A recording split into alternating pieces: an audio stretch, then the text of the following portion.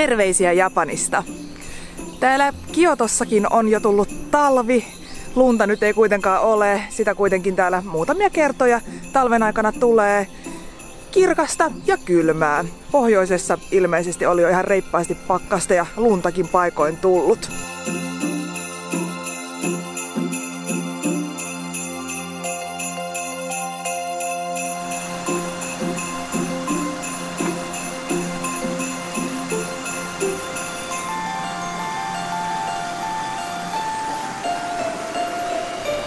Kaupallinen joulu on täällä täydessä vauhdissa.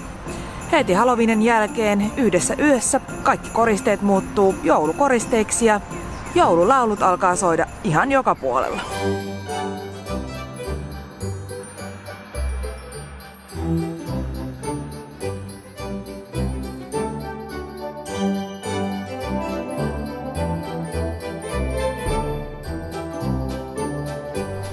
Tällainen talvella pimeä tulee aikaisin täällä Japanissakin ja täällä on jouluvaloja tällä joulu alla.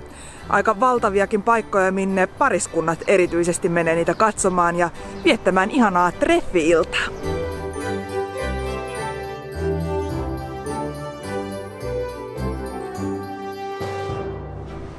Joulu onkin Japanissa erityisen romanttista aikaa ja täällä on tapana jouluaattona käydä treffeillä, josta syystä monet ravintolat on ihan täyteen buukattuja, joten varaukset pitää todellakin tehdä ajoissa. Jopa pikaruokaravintola KFC saattaa olla täyteen varattu.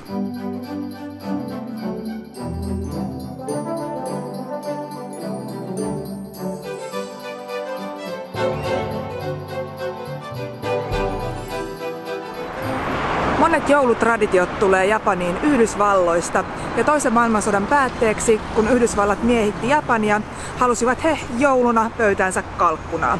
Kalkkuna ei kuitenkaan ollut täällä saatavilla, joten joulupöytään päätyi kana. Myöhemmin pikaruokaketju KFC hyödynsi tämän markkinoinnissaan ja alkoi mainostaa jouluna joulupöydän herkuksi friteerattua kanaa.